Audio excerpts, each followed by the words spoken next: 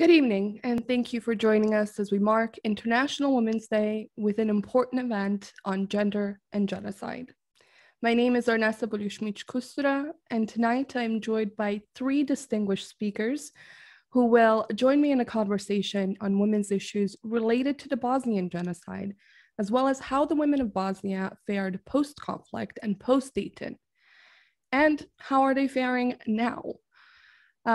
Towards the end of the event, we will allow about 20 minutes for any questions from the audience. So please pay attention to our speakers and ensure that you do get your questions in towards the end. I'd like to take a moment to welcome our distinguished guest speakers tonight and to thank them for joining me for this important and what I'm certain will be a very insightful conversation. Aida Hozic is an associate professor of international relations and associate chair of political science at the University of Florida in the United States. Her key areas of research interest are feminist political economy, culture and global politics, and conflict and post-conflict studies. Aida, thank you so much for joining us tonight. Thank you, Arnesa. It's wonderful to be here. Just wonderful. Thank you. Riada Asimovic Akyol is a Bosnian journalist based in Washington, D.C. She is also the creator and host of the audio and video podcast Dignified Resilience. Her work has appeared in the New York Times, The Atlantic, Foreign Policy, Al-Jazeera, Newlines, Al-Monitor, and The Nation.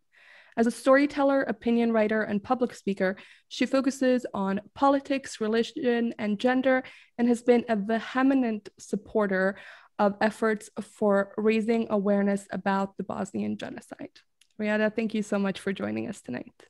Thank you so much to you and remembering Srebrenica for organizing this event. Thank you. Amra Panjo is a lecturer and human rights activist based in Sarajevo who has over 20 years of experience in peace building and post-conflict resolutions. She is the founder of Small Steps, an NGO that promotes inter-ethnic and interfaith peace and nonviolence, as well as gender equality within Bosnia. In a TPO Foundation poll, she was actually voted as one of the 11 most influential women who built peace in post-war Bosnia. Currently, she is a doctoral candidate in the College of Political Sciences at the University of Sarajevo, focusing on peace-building methodology in security and defense.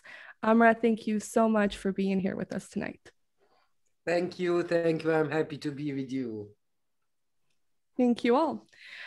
As some members in our audience may know, the genocide in Bosnia took a lot of lives. However, when it is discussed, unfortunately, there is a clear division in how we talk about the genocide and the experiences, particularly of women.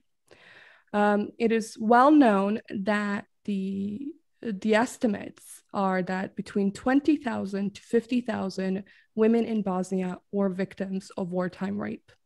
And it is, in fact, the genocide and the war in Bosnia that actually led to legislation that allowed for rape to be admitted as a crime against humanity and this horrible atrocity, which it really is. However, that was 25 years ago.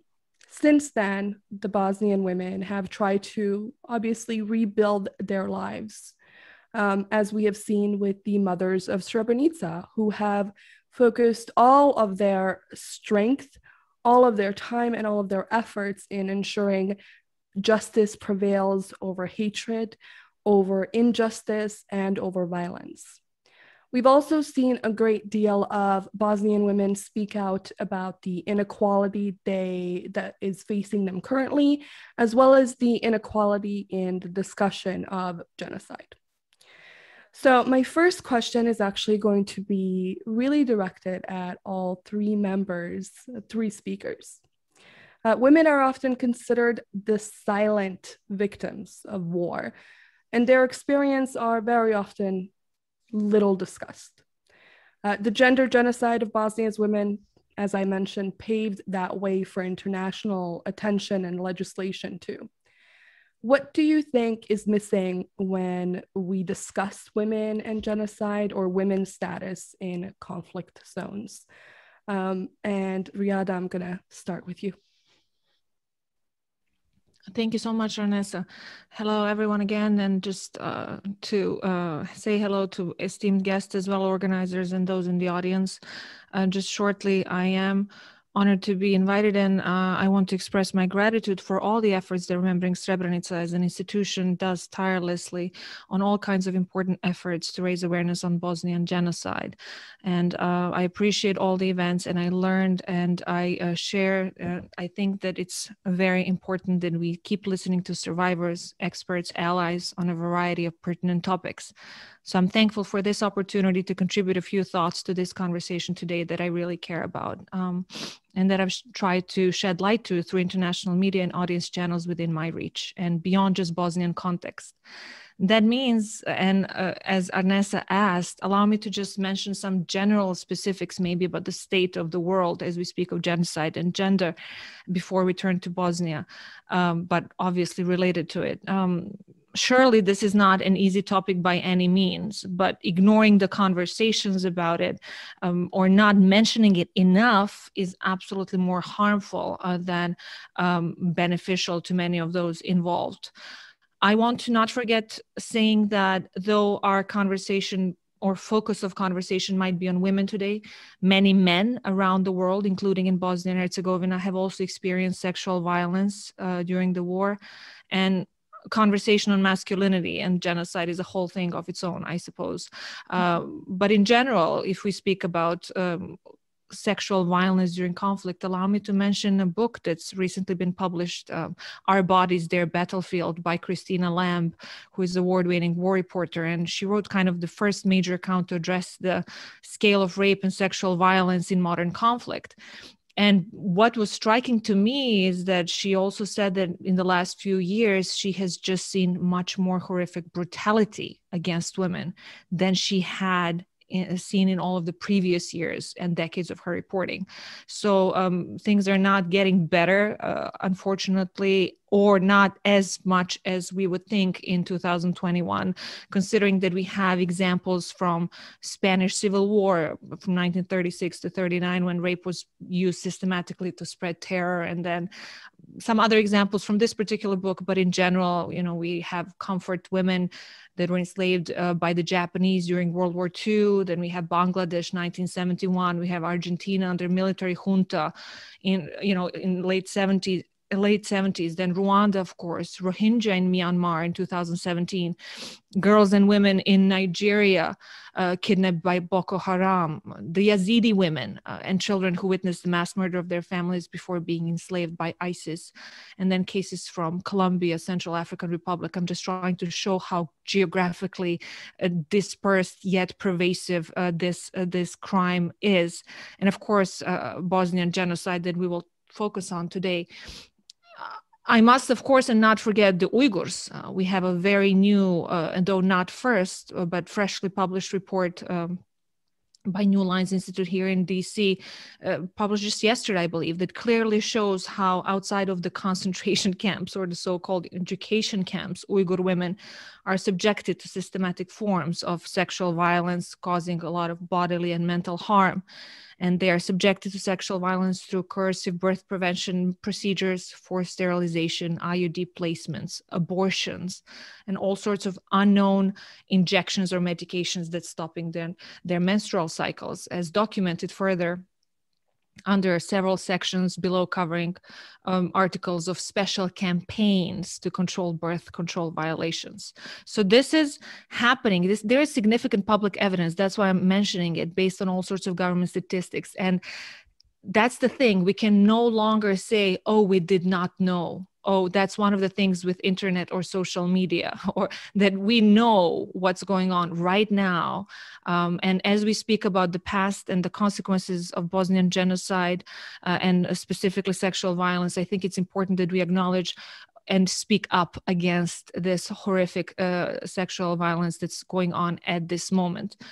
And related to that, the United Nations estimates that for every one rape reported in the connection with a conflict, a further 10 to 20 cases goes undocumented. And you can imagine how difficult, of course, it is to even get this sort of statistics, but it just shows how brutally pervasive it is. And if you think about why is this happening so much, well, as Christina Lamb wrote in that book, but it's kind of so clear because it's so cheap.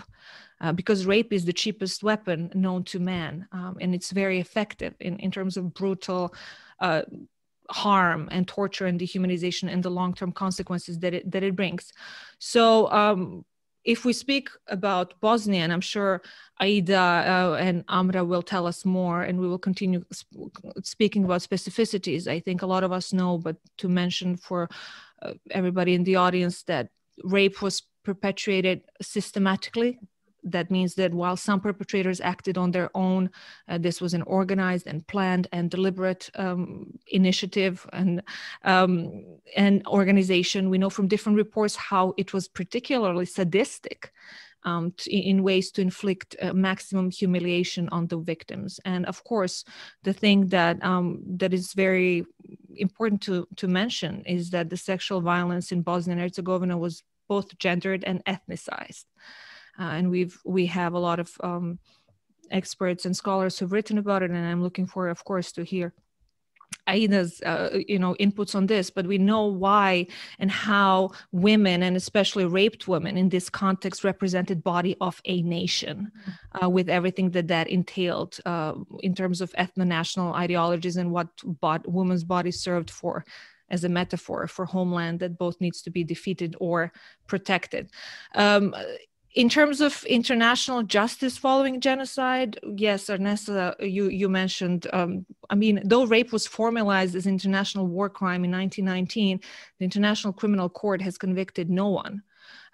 So we know that in Nuremberg trials, of course, there were no rape victims' testimonies, that International Criminal Tribunal for the former Yugoslavia did convict perpetrators of rape as a form of torture and sexual enslavement as a crime against humanity, but failed to indict rape as an act of genocide. So we're not there yet, though of course, this was a really important milestone, and thanks to ICTY. That means that then local courts in countries that are affected with it deal with it. I read it a couple of days ago that after nearly 2 years in the parliament, the Yazidi women survivors law was passed just a few weeks ago, for example, in Iraq. And then we have specific things that go on in Rwanda. In our case, in Bosnia as well, we have a lot of local courts that are trying to deal with this work, but like for everything else, it takes political will, and like for so many things in our own country, that lacks in many occasions, including this one, complicating things both for survivors. And before, I guess, other speakers, before we continue this conversation, I would just like to say, why does this matter? Why are we here talking about this today? Considering that Bosnian genocide targeted both men and women, right? All were targeted because of what these people who were murdered represented to their murderers. All were to be extinguished, if we speak particularly here about Bosniaks, Bosnian Muslims. But I have noticed conversations in general, not just within Bosnian context, but pertinent. And I thought it was, I guess, expected, but interesting to talk about and voice. Sometimes questions like, but why do we need to study women's experience? Like, how much do these differences matter? Is this going to diminish experience, whether it's Holocaust, whether it's different genocides? And I believe that it is very important to speak about women's experiences, that it's not gonna, and it doesn't diminish all the harm that has been done to men as well, but it can only allow us to get a more holistic understanding of what has happened. So I only hope that conversations like this and other works and accounts will keep coming in terms of women's testimonies as storytellers, right? As themselves. This is a process that's been going on and that's continuing for other atrocities.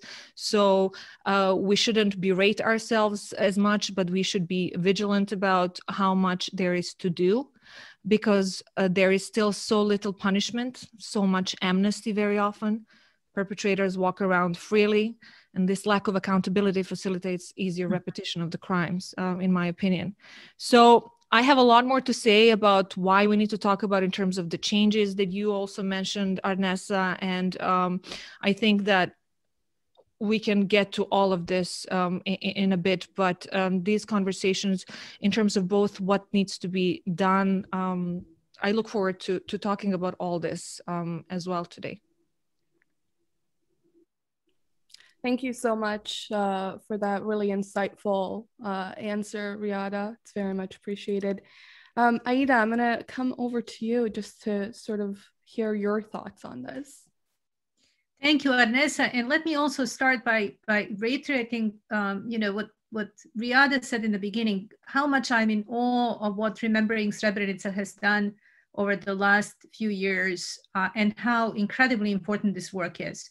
There's always a tendency, and there's even, as we all know, Bosnia is very complex. Srebrenica was not always at the forefront of even politics within Bosnia. It really took the work primarily of Mothers of Srebrenica and other activists to kind of recognize not what happened in Srebrenica, but how indicative Srebrenica is of everything else that happened in the rest of Bosnia also. And I think that so Srebrenica now acts as really kind of a lightning rod for a number of conversations, and that makes the work of remembering Srebrenica even more important. And I also want to say that it's just an amazing pleasure to be with three such accomplished women, and it makes me think of all the women in Bosnia who I'm so proud of, and who, anyway, my life is very difficult without my girlfriends who are back home, and so this just kind of I'm very emotional about being with you.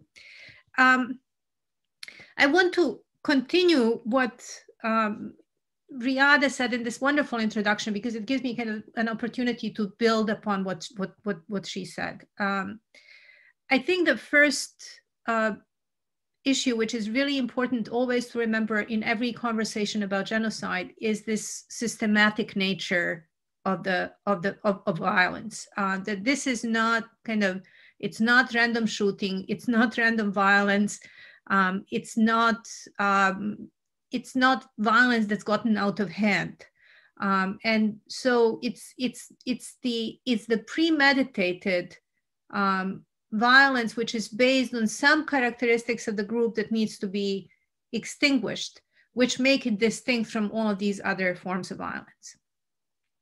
The other thing which I want to mention is that when we speak about gender and women, and Riada also just mentioned that, is that I think we really need to understand that in speaking about gender, we are talking about more than just about women. So what we are talking about really is about the differentiated effects that this violence has on men and women, on children, on LGBTQ populations. So we are speaking here about different hierarchies and different categories of victimization as well, different ways in which victims are being recognized or not recognized. And that kind of seeps then and works from the conflict into the post-conflict times as well. So it's not just the violence which happens at one point in time, it's really the long-lasting effects and the ways in which that violence reverberates through the post-conflict period that is really so significant.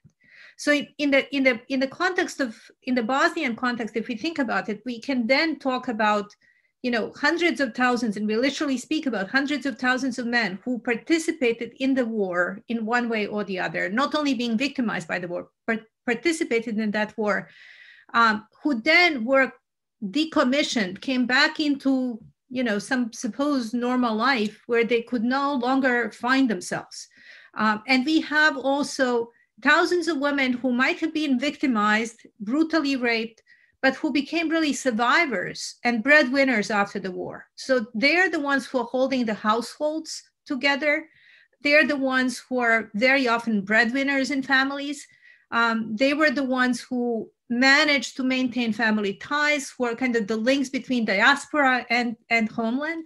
So we are not, so it's that victimhood has in Bosnian case been translated into a tremendously important role for women in sustaining the society, but also in a role which is very often very invisible. So the kind of there's a dynamic here which I think is crucial for understanding of the gender roles in the aftermath of the war.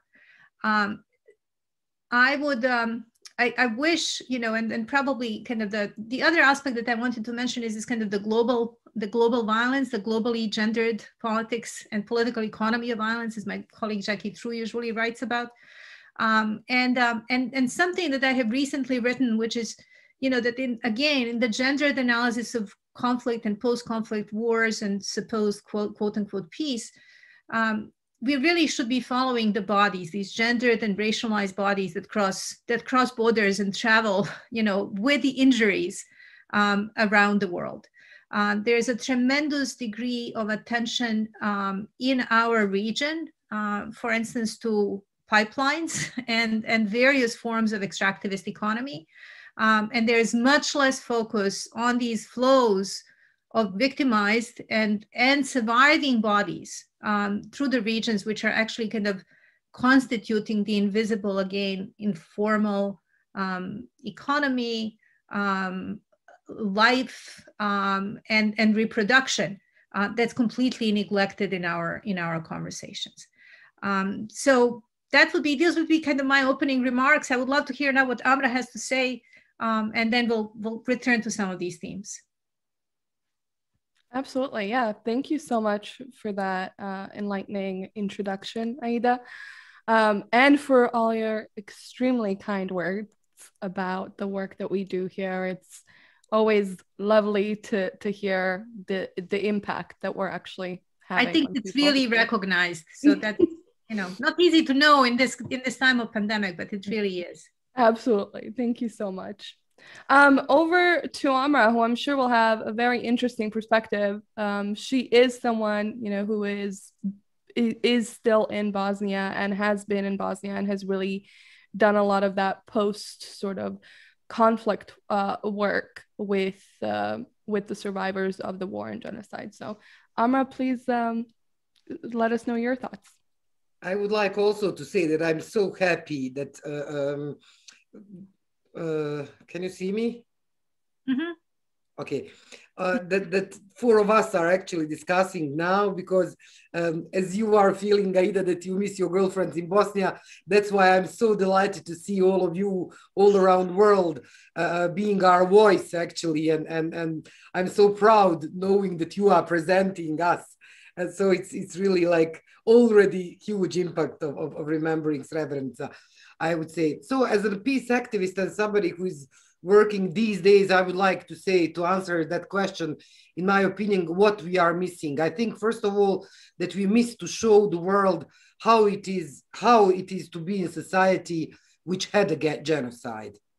So let's start to speak. We just open up this conversation, four of us, about the present situation, that we don't have any vaccination on COVID, for example, at the moment, that we are a nation with the highest number of people dying of corona, actually, very young people, and especially my generation in 50s, who are considered as the young people on the West. But here, all of us who survived, for example, I've survived the siege of Sarajevo, or others who survived some terrible things.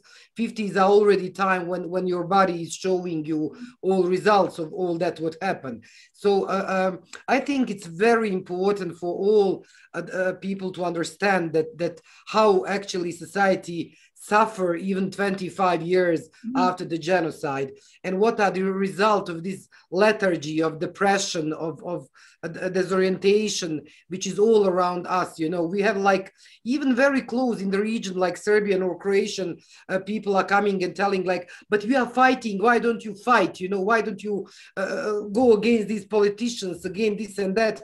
And then everybody forget in that moment that we are people who suffered so much, and that we are so tired, and that we are really full of all these horrible things and what happened, that it's really hard to be strong, to believe in something better, to have a hope. You know, it's such a hopeless all around this here in Bosnia, and it's really important to explain to people, for future generation, how it is horrible to have genocide in your history.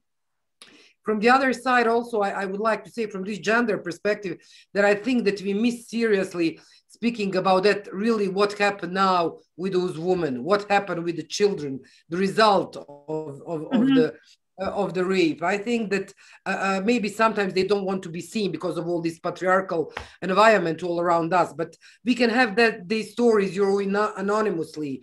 We can show all the time, look what that happened, what had happened with their body, with their health, with their thyroid, you know, with their diabetes. We have number of diabetes and thyroid in that population, in all of our population, with enormous, you know, numbers. And I think it's important to underline that what happened with those people. And also, I think that it's important to say good stories, you know, like who are the heroes of all these stories on the other side, that we miss, like to explain, like a wonderful girl I'm working with who was born on the 11th of September, on the 11th of July in Srebrenica, on that day when actually genocide started. She was born in that hall. Her mom delivered her. She lost her father on that day, and her mother passed away 7 years ago because of sadness, you know, and that horrible things what happened to her.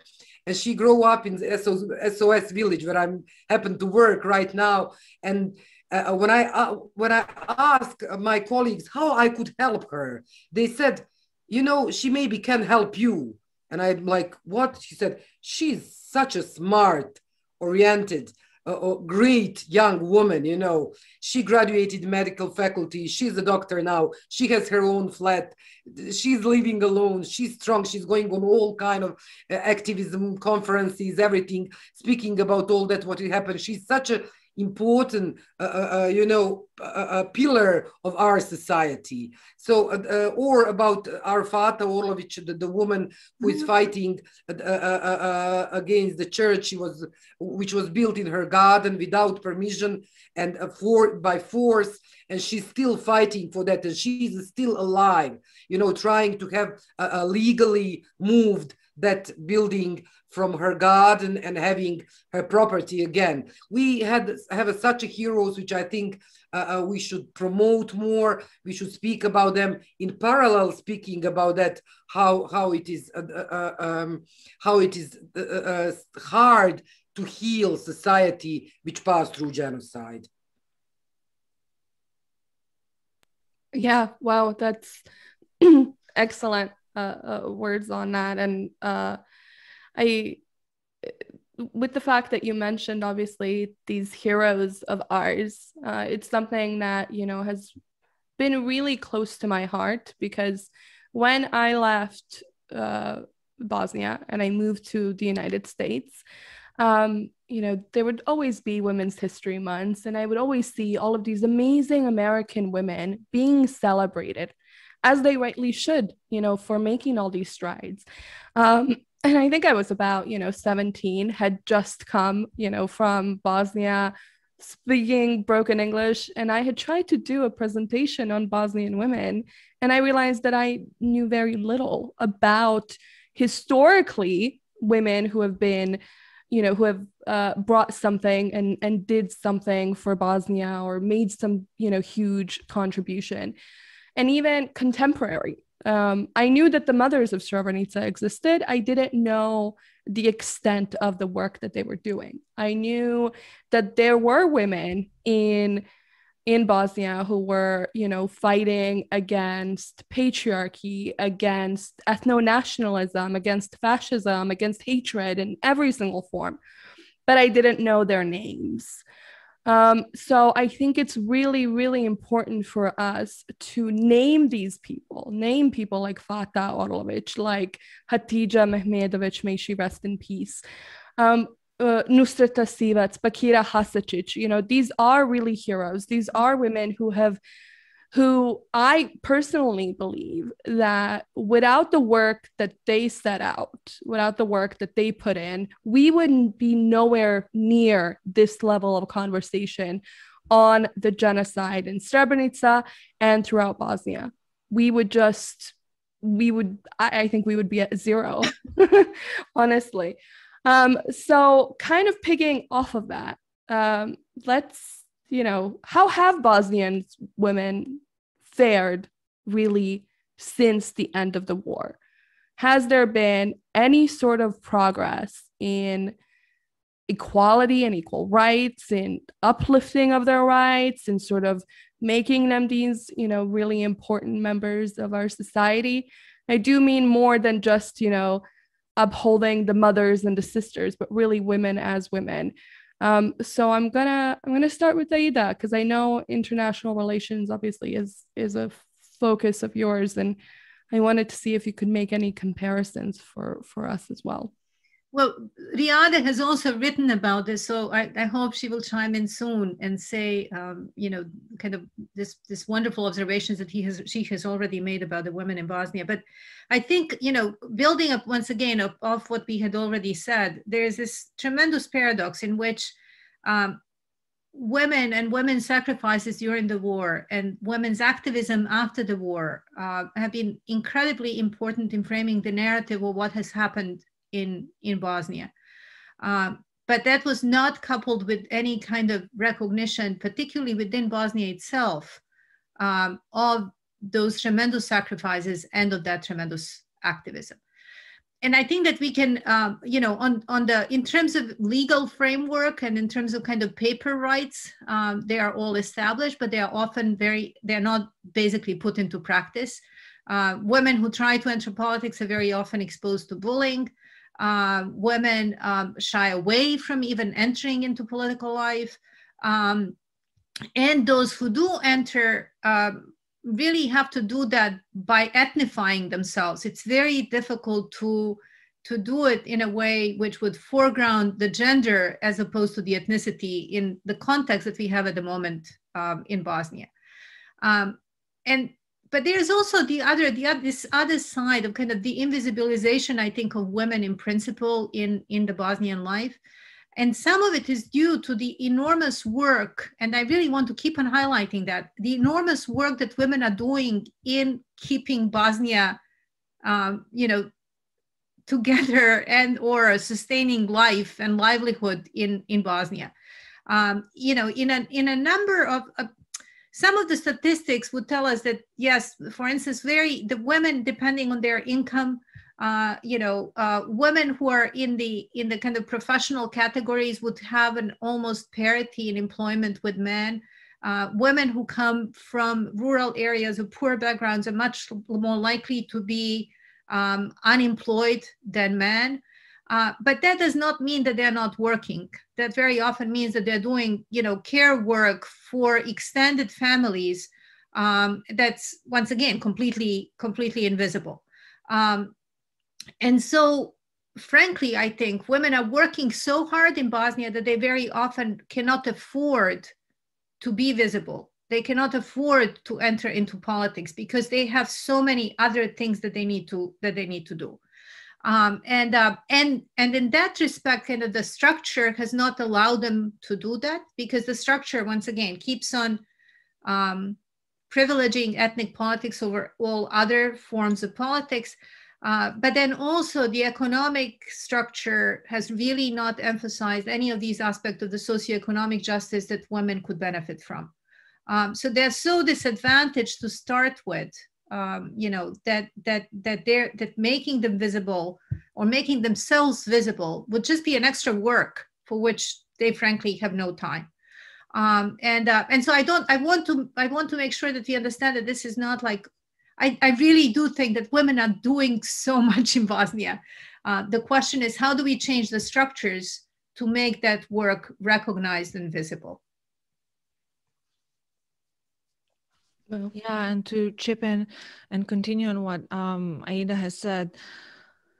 Well, I mean, first, specifically, if we know about the political system and the way that it's exists after Dayton Peace Accords, of course, it suits all nationalist elites to keep the ethnic tensions alive, but in such a volatile environment, and it truly is volatile. And to continue on what Amra has also said minutes ago, I think that it is incredibly important to keep emphasizing that there are geographic contexts where, fortunately, the atrocity is finished, done, so we can really deal with it. Here in Bosnia, we are dealing with genocide denial and triumphalism, with constant re-traumatization, with constant new dehumanization of survivors, male and men and women, but if we're specifically talking about women as well. So whatever we do in the difficult political system, with the way that ethno-nationalist elites have entrenched their power and it suits them, in this context, it is so extra difficult, beyond the exhaustion that Amra has mentioned again. And that is so crucial to keep just talking to people who might not, understand the impact of it. And hence, in such a volatile environment, it's not easy to find much of an audience interested in discussing gender issues or the particular problems that women have faced after the war as well. So, which is sad and disgraceful considering to what they have gone through. Aida has mentioned certain transformations and changes that women have gone through, and a lot has been written on it in terms of the changes that actually had to happen. First, because of disproportionate death, imprisonment of men, massive displacement of people. Women were left to be the breadwinners besides being the caretakers, and they had to sometimes in so many contexts where we speak about the resilience of women, and I always celebrate that resilience, but I never shy away from saying what is behind it, that does not happen easily if it happens at all, that the organization that we celebrate in terms of mothers of Srebrenica, etc., a system of that grassroots level, that happened because it had to happen as well, which is extra sad and extra admirable, if I can put it that way. And that women's participation in grassroots organizations did change a little bit kind of the idea of who can be a legitimate leader in our patriarchal public scene, in a way, if we speak about the authority of mothers of Srebrenica in a particular way. But this is something that's not specific just to Bosnia. I have seen it elsewhere in terms of the transformations that Jewish women have gone through in terms of assuming leadership positions after Holocaust, from all that I have read, and that they have been always disenfranchised before, but in the Holocaust, there was no room for this disenfranchised as well. So, and we do, I think Aida knows, Mary Berry wrote about this in terms of the transformations that women in different geographical contexts go through in terms of El Salvador, Sri Lanka, etc.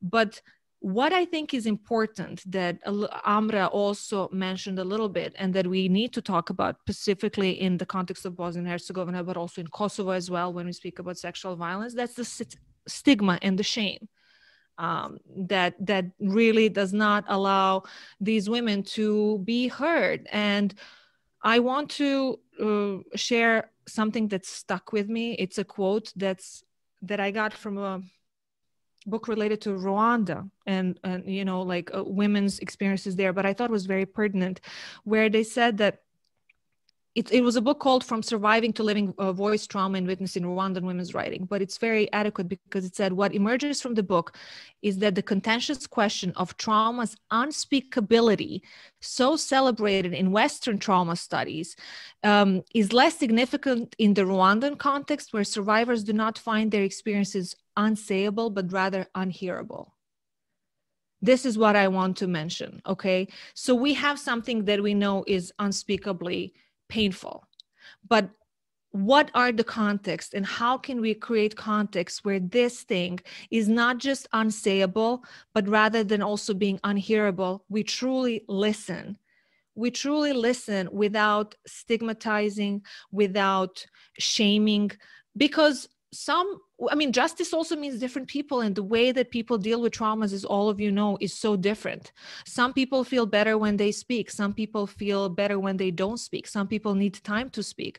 And I think that this unspeakability versus unsayable and what is unhearable is something that really stuck with me in terms of at least my individual potential actions and what I can advocate for, so we can keep making spaces for discourses of these survivors, or some of them. There's also the question of, is it the narrative of survivor or the victim? Some prefer to be called victim to get the rights that they often can't even get in terms of, rights in terms of civil victim of the war. To get any sort of pension is minimal as it is. So it is so multifaceted. It is so complicated. But I think that with leaders that we do have, I want to mention, for example, Aida Jusic, that all of you might be familiar with, who invests time and effort with her association to fight for a more positive and fair future for all children who were born as a result of rape and sexual violence. And we call them the invisible children of war, war's forgotten children, because they're around, but how much are we aware of it? How much do they feel comfortable? How much do they feel part of a community? So that is, it's to not repeat what Aida has said in terms of the difficulty of the situation in Bosnia in terms of statistics, the continuation of patriarchal norms, of course, that really just impact everything, and how much the cultural shift continues and the change of mindset continues being necessary.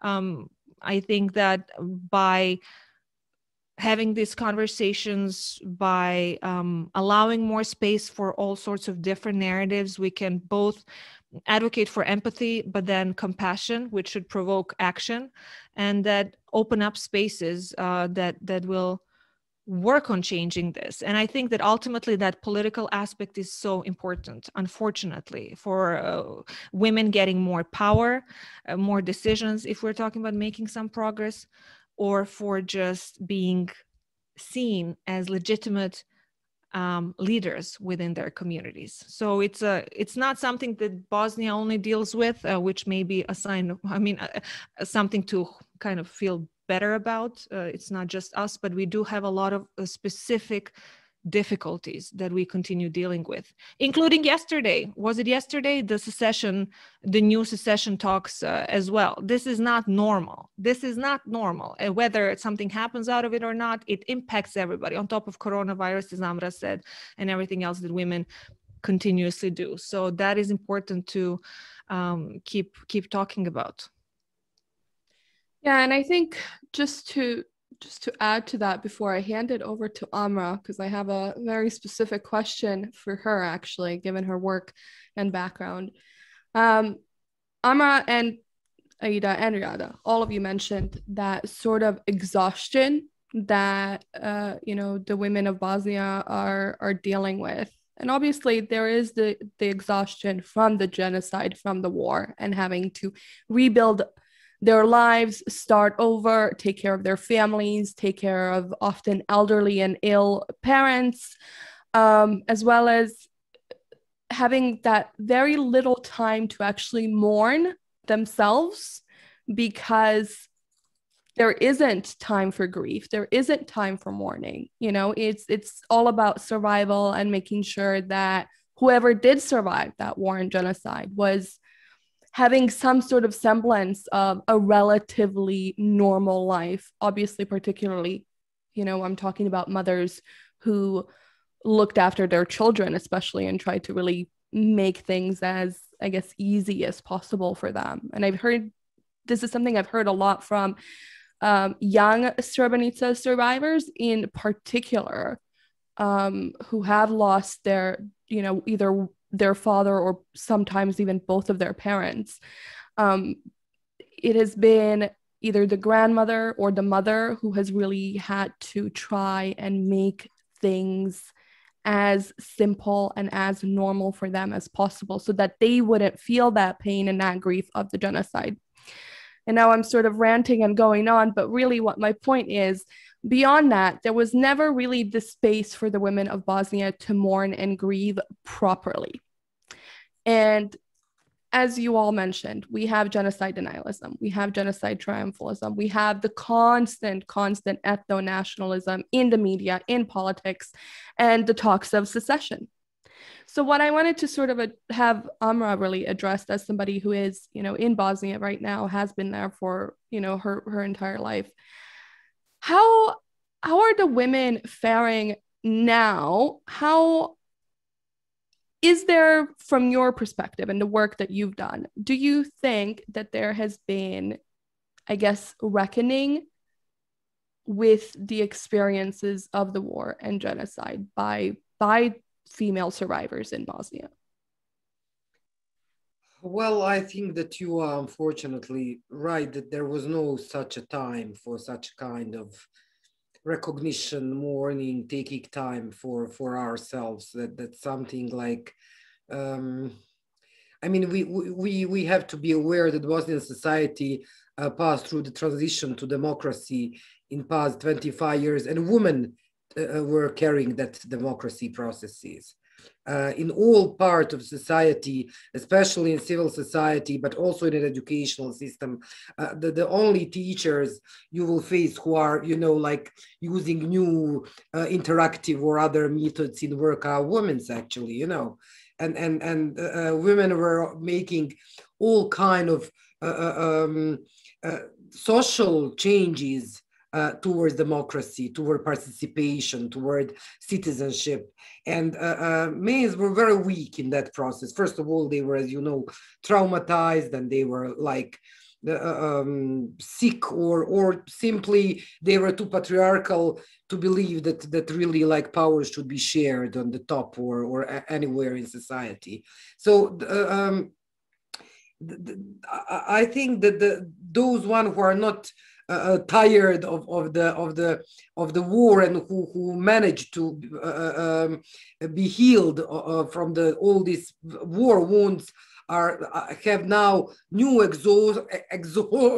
being exhausted, trying to make this society democratic, make open, free, equal, all these things which are coming to the best tradition of feminism, trying to really bring something what is positive in this changing, and we are trying. There are a lot of women who are working on that hardly for 25 years, and we always has this political sphere of society which just make like in one move back for us in what we work, for example, 2-3 years. Something, whatever it is, some new legal and some new law, or something what is good, what is fresh. I think that positive things are that we now have these girls like Irma in Mostar or Ivana in Sarajevo just recently, and some women who are not coming from ethno-nationalist background and being in politics and trying to be something, kind of new, fresh voices. But I hear really whatever they say and do, it's really like under attack of the patriarchal environment. It's always mentioned if they are pregnant or if they are not married or whatever, they are suffering terribly. It's really hard for me to say like what happened during these 25 years. First of all, I think that we had very good tradition before the war. I mean, socialism, I think that we women were actually more equal than now in contemporary Bosnia and Herzegovina. So I don't think that, war happened because of that, in that case, in that sense, I would say. I think that we with socialism, we had a lot of good things for women. And after the war, in democratization process, we have a problem of religiosity, for example, which are sometimes, for me, in very wrong way, interpreted in very patriarchal way. You know, we have a traditionalist, the society become very traditional.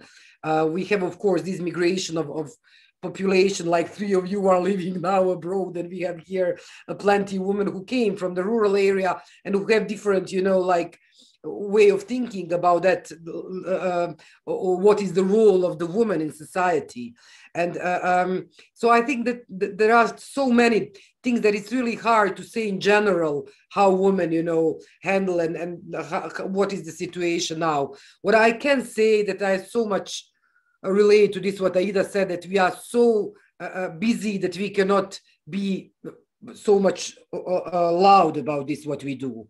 And so very often I have people telling me, why don't you say that loudly, what you say, what you do about peace building, about connection of peace building with my faith, with Islam and things like that? Why don't you show that public? And I say, like, I'm doing so much that it's really hard to think about that all the time, to share that on Facebook, to put that on Instagram, you know, so thank you for these chances to share that and to say that.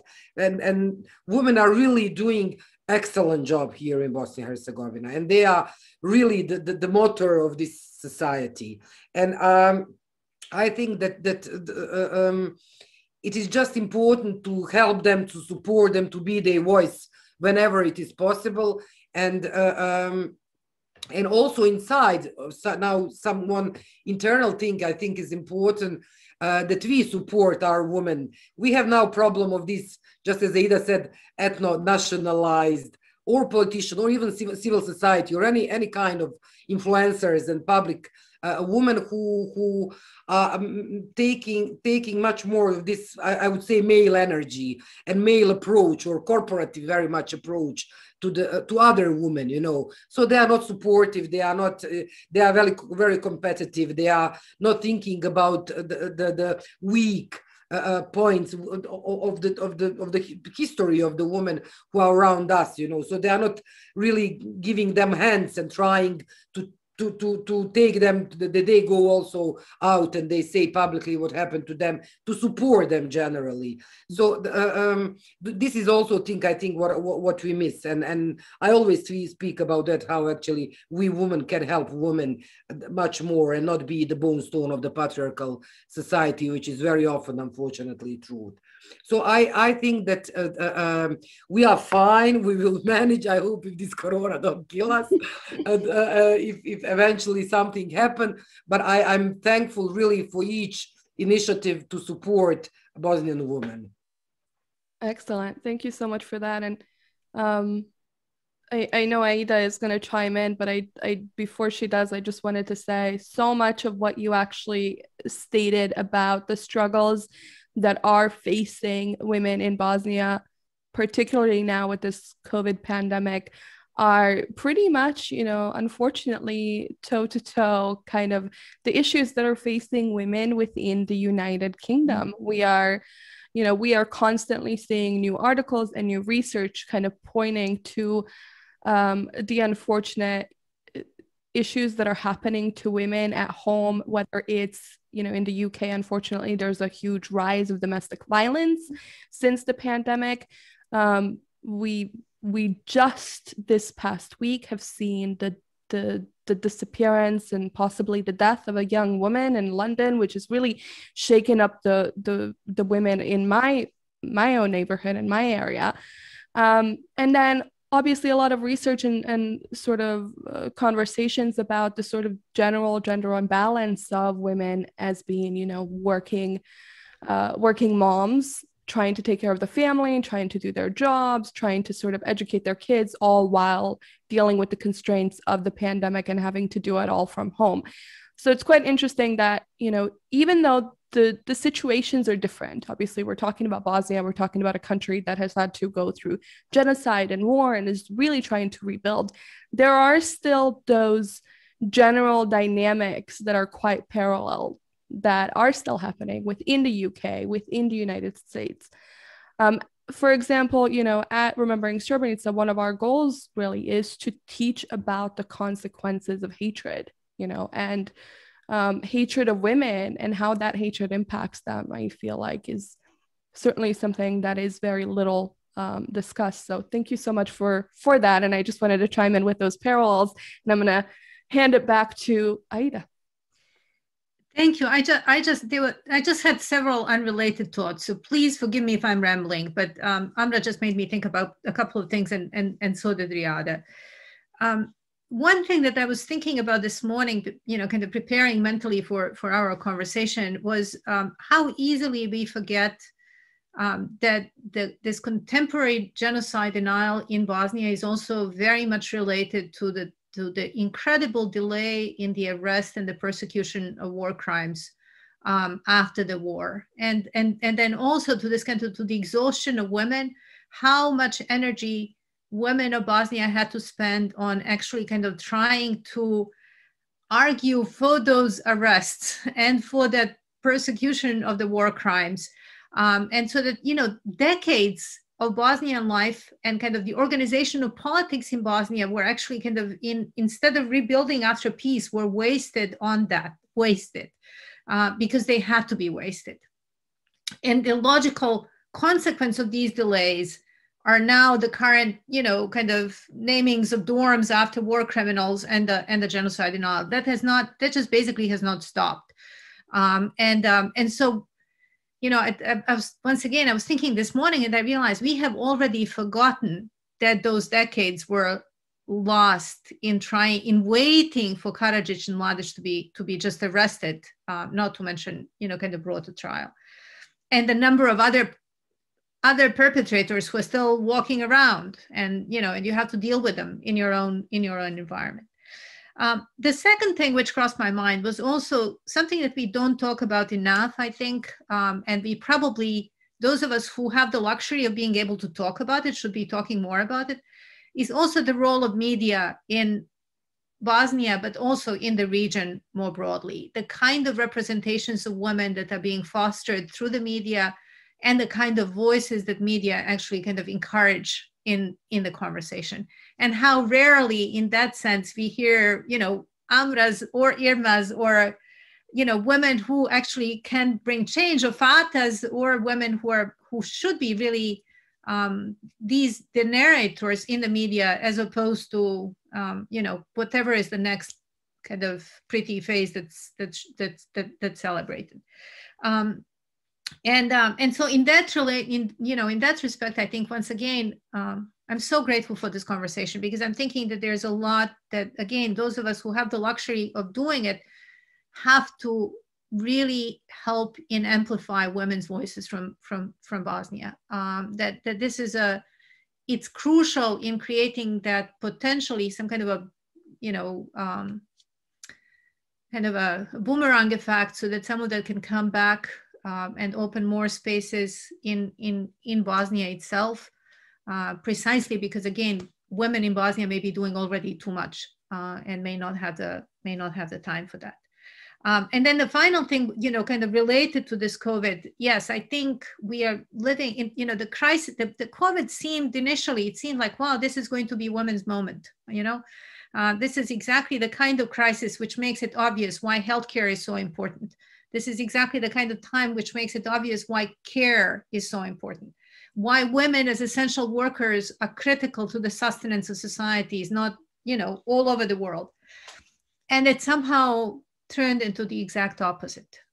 It just turns into a situation where women are the majority of the unemployed, that particularly in the United States and the UK, it's particularly women of color and immigrant women who are basically being further marginalized by the crisis. I think in Bosnia, given this catastrophic healthcare situation, women are once again just put into the position of carrying even more of that work in homes. And so I'm very worried about the backlash. I'm tremendously worried about violence and domestic violence on the increase, that we will come out of this crisis not empowered, I'm reluctant to use that word, but to make it kind of easier for everybody to understand what we are talking about. Instead of being empowered, I'm afraid that women will come out actually severely bruised by this entire experience. And again, all over the world. I'll just chip in again, probably a little bit of unrelated thoughts, or are related, but scattered as well from what I could have picked up and remember. One thing that Arnesa knows, we spoke about it in one of the previous encounters, but I think the different audiences need to hear it because sometimes people might also get different perceptions related to when Aida says we need to speak out more, and those of us who have the access, etc.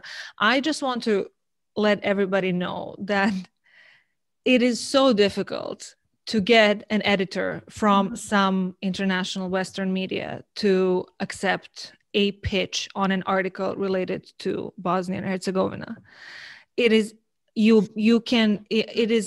because it's done deal for so many of them, because the world has moved on, because there is so much tragedy that keeps on going, and they don't feel our pain, which is constant or real or very, palpable with everything that we have mentioned. It is, and I don't want to now get into a completely different conversation of what Arnesa has mentioned on her social account in terms of just trust.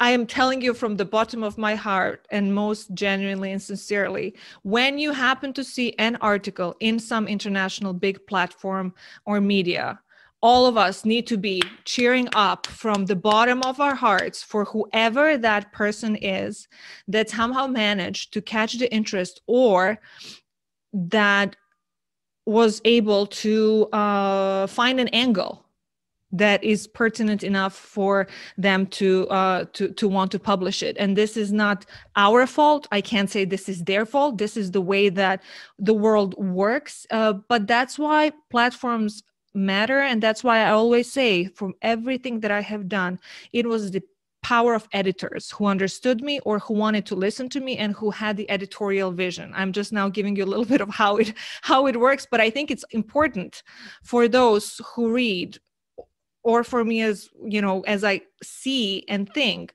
to really celebrate everything that does get published and to know that there are a lot of people who are trying.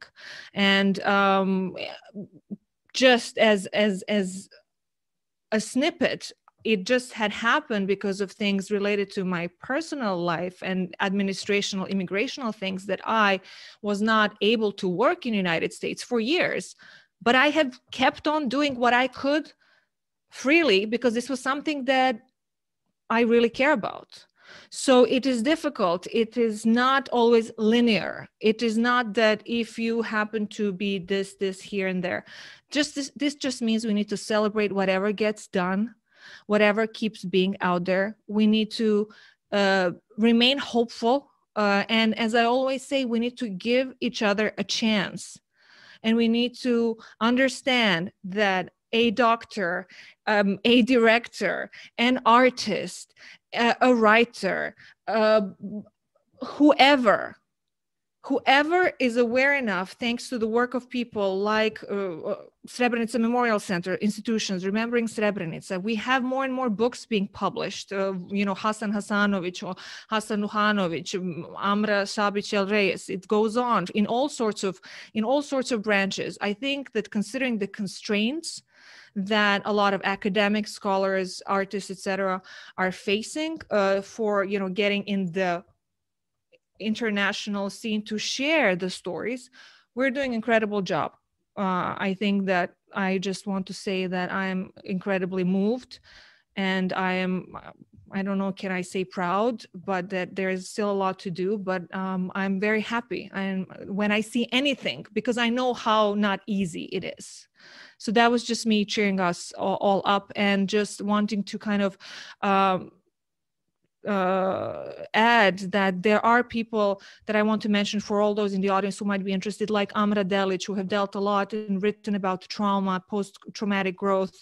There's an article that came out a couple of months ago, I believe, on what are the best methods that have been working with particularly women who have gone through sexual violence, experienced it in war.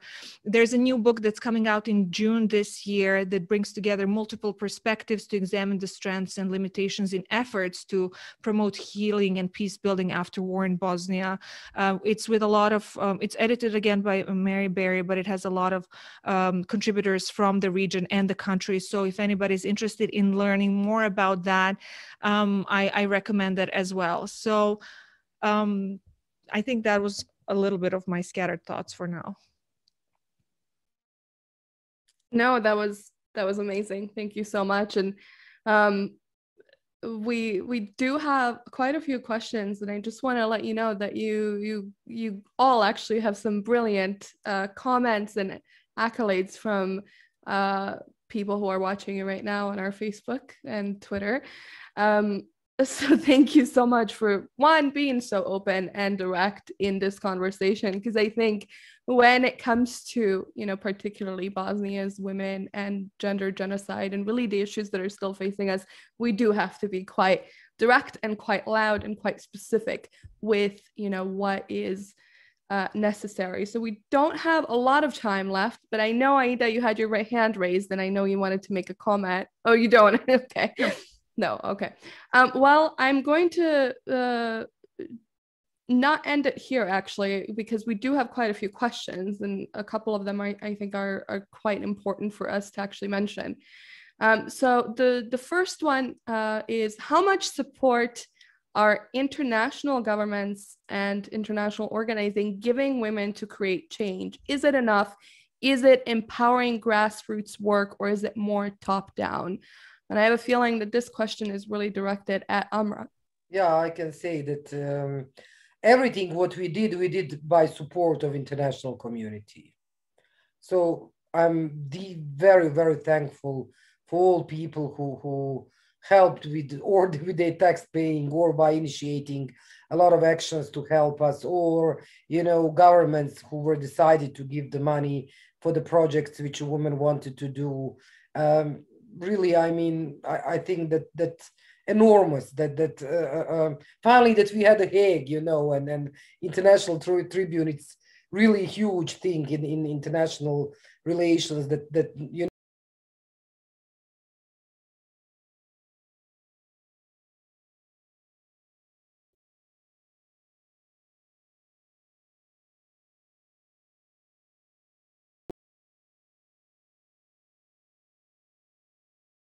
so much. If you ask somebody around, do you have some friends in Bosnia? And like when we are here to be on an online connection and to learn about our story, to hear our stories, to empathize with us, to teach us, to help us that our children discover some new worlds, to raise our standards, you know, that we understand that there is something new in the world, what we can follow. You know, all of these kind of connections are important. And I think that each person can do something if you really want. You can find a way. You can, there are so many organizations who are doing great projects in Bosnia, and on their web page, they have like the part like donate. Also local organizations, a lot of our peace building projects, very often we fundraise for some things. You can be the one who will help on that. And I think that already this, that you are here now to listen to us, and that you are, just as Riada said, interested still in this story in Bosnia and Herzegovina, it's a huge thing for us.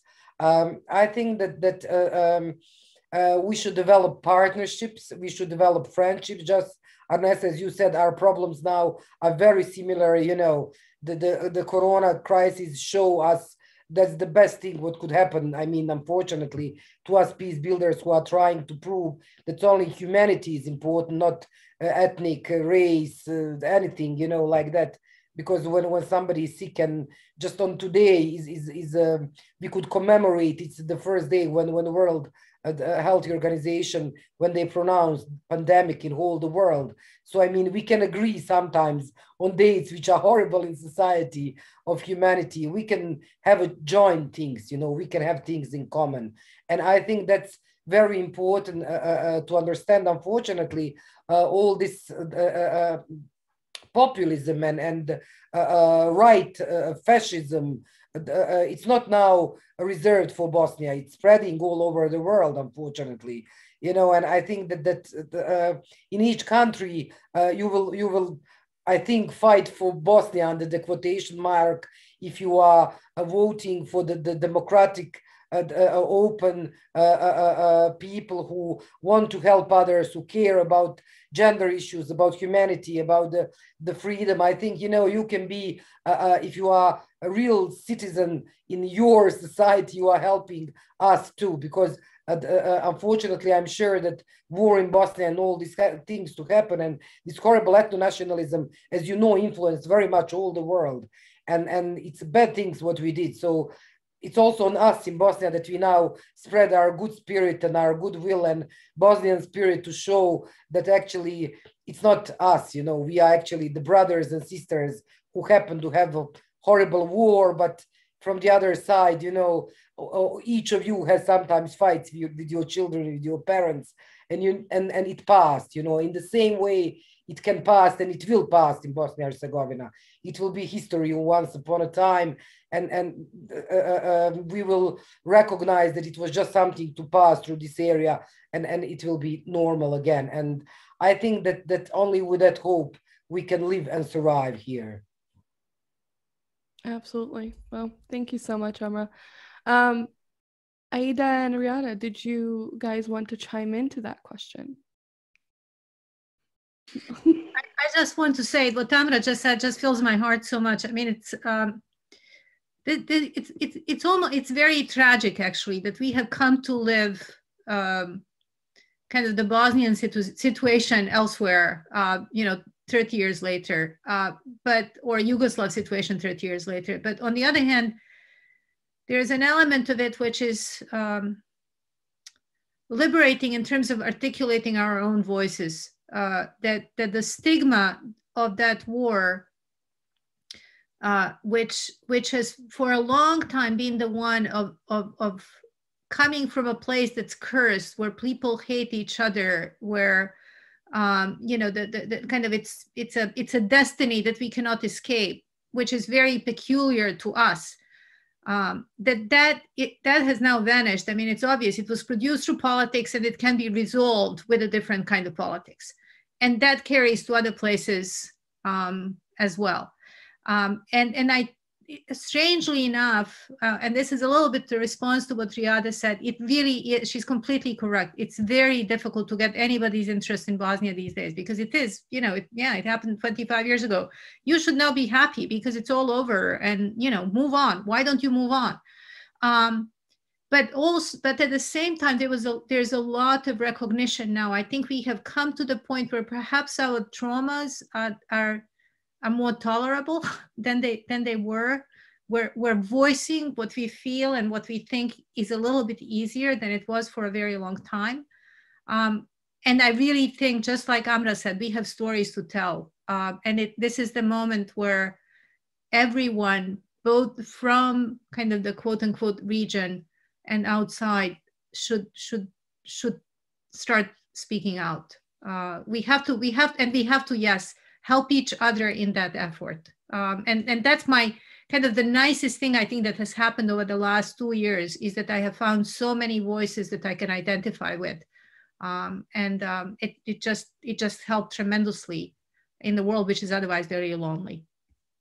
Absolutely. And, you know, we live in such an interconnected world, actually. I mean, I have only met Riada and Aida through social media, actually, and yet I feel like they're friends of mine, old friends that I see every once in a while.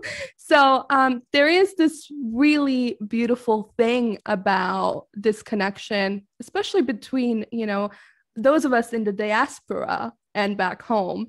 I always get excited, obviously, when I meet other Bosnians, especially Bosnian women, no matter where they're at, because there is that feeling of, okay, you understand what I've been through. You understand me in a way that other people can't. And I do think that social media has really played such a huge and important role in bringing us closer together, even when we're on the opposite side of the world.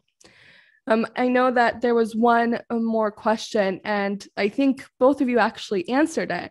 You know, how can people support women, Bosnian women in Bosnia, or really anywhere? And I think, you know, Amra said a lot about hope, about supporting each other, about listening to each other. I think what Riada said especially rings true. You know, read the stories of Bosnian women, listen to them when they speak, you know, share their work, share their research, their articles, their essays, their art, their poetry, whatever it is. It is important. There is a collective trauma, I think, when it comes to Bosnian women in particular. We had, you know, again, between 20,000 to 50,000 women raped systematically in Bosnia. That is a trauma that has very much trickled down to, I think, girls and women throughout the country and in diaspora. It is not something that we can just completely wash away and forget about. It is something that unfortunately bonds us together in many ways. So to everyone who joined us tonight, thank you so much for listening to us. Be our allies, listen to us, support our work, support Bosnian women, support women like the mothers of Srebrenica, you know, uphold and uplift their voices and their stories. I mean, at the end of the day, the way we combat genocide denialism, genocide triumphalism, ethno-nationalism, gender imbalance, all of these things is ultimately going to be by listening to the victims, by listening to the survivors, by allowing them the opportunity to speak their truth, while the rest of us listen and learn. So thank you so much for joining us tonight. Happy International Women's Day and Women's Rights Month. And my deepest thanks to Aida, Amra, and Riada. It is absolutely an honor to know you and to have had you here tonight. Thank you all.